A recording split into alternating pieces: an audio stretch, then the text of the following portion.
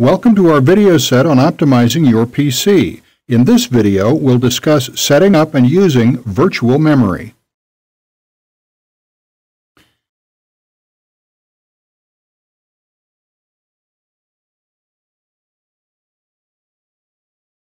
Now again, through the control panel and go to the System screen, and if you go to the Advanced tab and take a look at the Performance settings,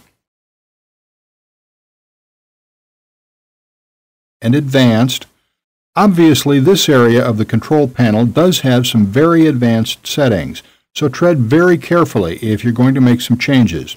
But what I'm going to talk you through is one particular feature of Windows that's very important, and that's virtual memory. Okay, what it says here is a paging file is an area of the hard disk that Windows uses as if it were RAM.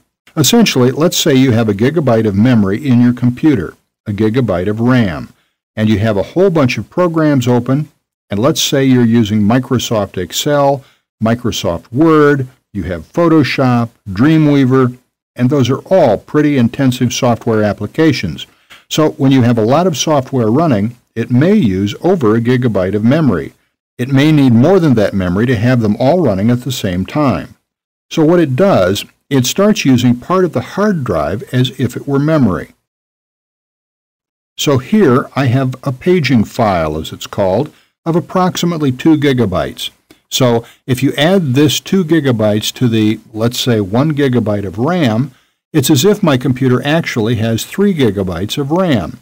And what Windows does then, it has some of the programs I'm using in memory, and it moves some of them to the temporary paging file on my hard drive. Maybe another way of thinking about it is, RAM is the current workspace of your computer. That's what your computer uses to remember what you're doing right now.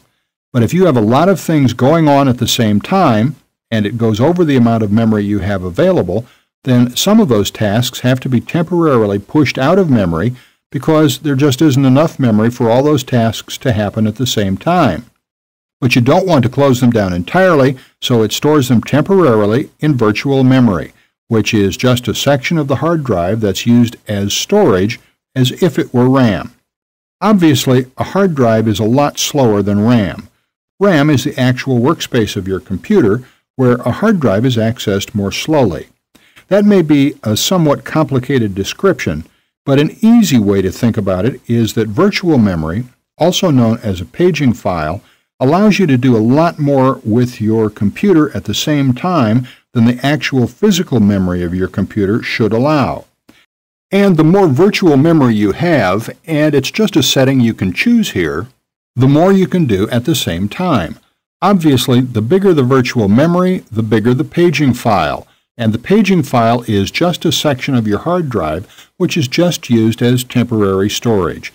The bigger the paging file, the more obvious the effect on your hard drive, because obviously the area of your hard drive is set aside specifically for this task, for temporary storage.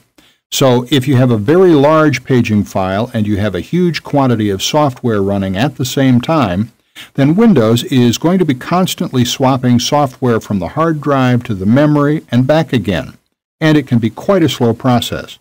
That's why it's often suggested that if you really want a fast computer, you need a really good processor, of course, such as a Pentium 4 or better, but you also need lots of RAM, especially if you're doing intensive things such as using Photoshop or doing very intensive calculations in Excel, for example. More RAM is good, rather than depending on temporary storage on your hard drive. But what I'm getting at here with this detailed description is that the more space here, the more you can do at the same time. But also, the more space gets used permanently from your hard drive as temporary storage. But you do want a decent-sized paging file, or otherwise you're going to be restricted in what you can do, and if the size of the paging file is 0, you're going to have serious problems, and you're probably going to get multiple warnings from Windows. So a rule of thumb, well, it really depends on what you want to do. The memory in this computer I'm doing this demonstration on is 512 megabytes, a half a gigabyte. And I've chosen to have a paging file size of approximately 2 gigabytes, and that's certainly more than fine.